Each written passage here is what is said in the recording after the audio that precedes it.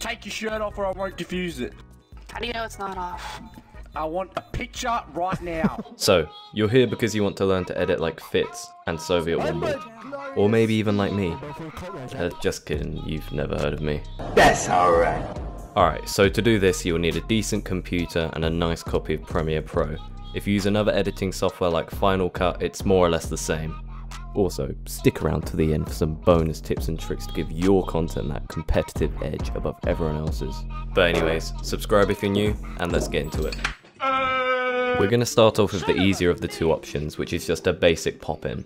All you got to do is drag your clips onto your timeline, and then find the point where you want to begin your subtitles. Now you want to press the letter T on your keyboard, then just drag a box over your frame, and then start typing either word for word or all at once. It's your choice. Now press this and this to get your text nice and central.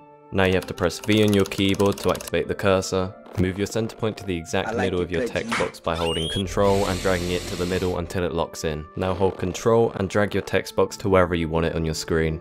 Oh, and not to forget, find a font that suits you. I use this Barbieri font, which you can find on adobefonts.com, and if you look in the description right now, you'll find a link to a website called The Font, where you can get all these fonts for free to use in Premiere Pro, Microsoft Word, whatever, you name it, all for free. Whoa, go press the... Not sponsored. For the sake of the video, I'm going to go word for word to show you guys how I do it, but normally I'd switch back and forth with the methods, depending on what's being said. Sorry, I'm really bad at reading scripts. So now we got the text written out, and to be fair, it looks decent as it is, but we want to give it some character, you know, a little bit of personality. We're going to add some keyframes to give it that nice pop-in effect as you see here.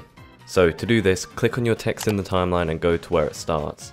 Then on the left panel you should see the Effect Control tab, and you want to press this little clock icon thing on this option, not vector motion because bad. This will create your first keyframe while your size is at 100. Maybe more, maybe less. It depends on the volume of your clip really. Because if I start shouting I'm going to want my... You then want to go a handful of frames forward using the arrow keys. For 60 FPS footage I'd recommend maybe 5 to 8, and for 30 just half whatever you choose for 60. Am I making sense? But anyway, when you've gone forward, increase the size by selecting the blue number for scale and type in 125. Go a couple more frames forward and reduce that size to 115, and then just admire what you've created.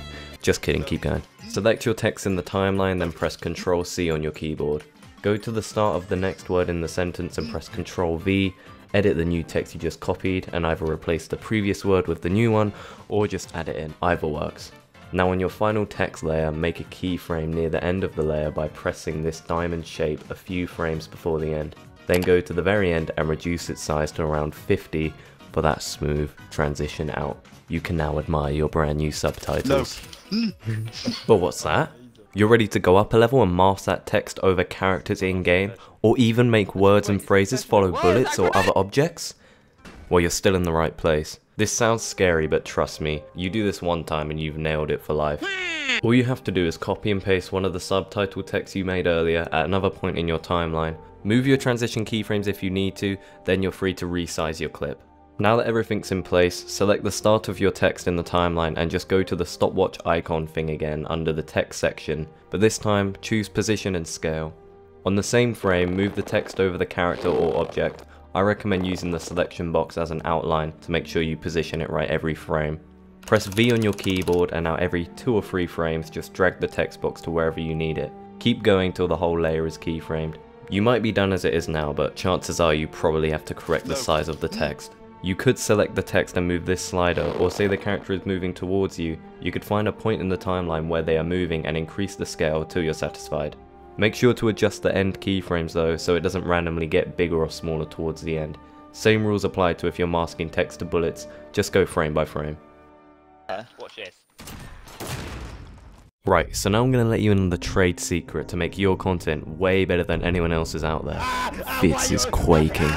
But before I show you guys, this is a great time to tell you that only 33 people at the time of recording are subscribed. Can you believe that? Help a brother out and press that red button.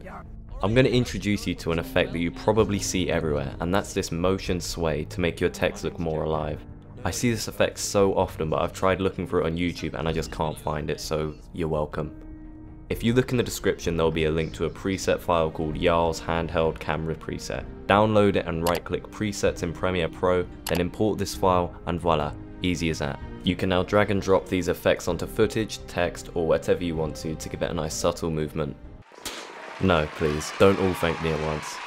One last bonus trick, as you can see, this text appears as my good friend Robson is talking. I could have just made a few layers of text to make this possible, but there's an easier way of doing this, and in my opinion, it looks way better. So you have your text already on the timeline, and you want to get to the point where you or a character is saying something. Go one frame just before they speak and press this source text keyframe. This basically saves that text at a specific point. This will all make sense soon. Then go one more frame ahead and change the text. As you can see, the change takes place without stupid amounts of layers all stacked on top of each other. Finish off your speech and transition out your text, and just like that, you're done.